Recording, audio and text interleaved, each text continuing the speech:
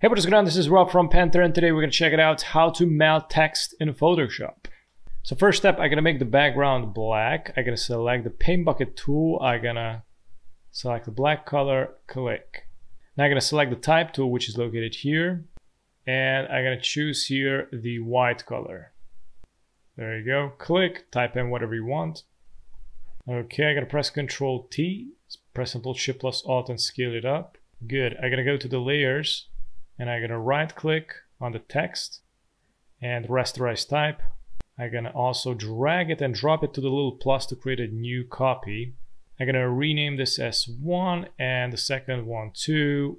So now I'm going to double click on the first layer of the text. And I'm going to uncheck the letter R here at the channels, the red. Click OK. I'm going to double click on the second one, the number 2. And here I'm going to uncheck the green and the blue, so we'll remain with the red. Click OK, and check this out. If I move the second one, it's going to mix up the colors.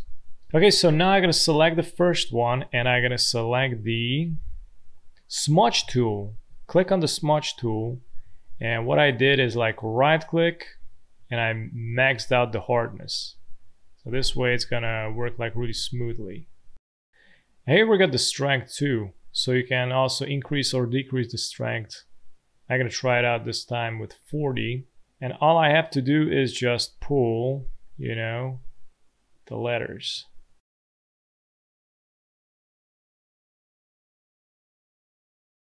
Now I'm going to select the second one, the red. And I won't mess with it too much. I'm just gonna, at the ends of the letters.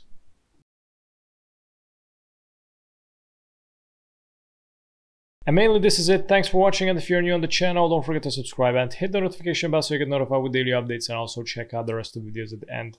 Have a good one. Bye bye.